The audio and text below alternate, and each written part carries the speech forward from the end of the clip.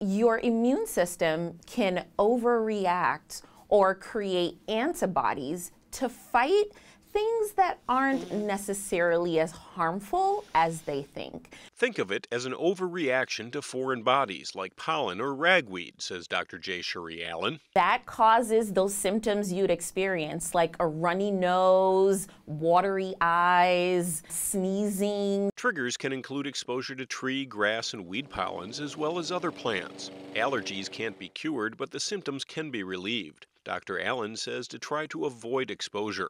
Use a nasal rinse, consider over-the-counter decongestants, and ensure that the air around you is clean. Maybe needing a filter in your home, and sometimes even a humidifier can be very helpful if it's really bad. And see an allergist if you can't get relief. For the Mayo Clinic News Network, I'm Joel Streed.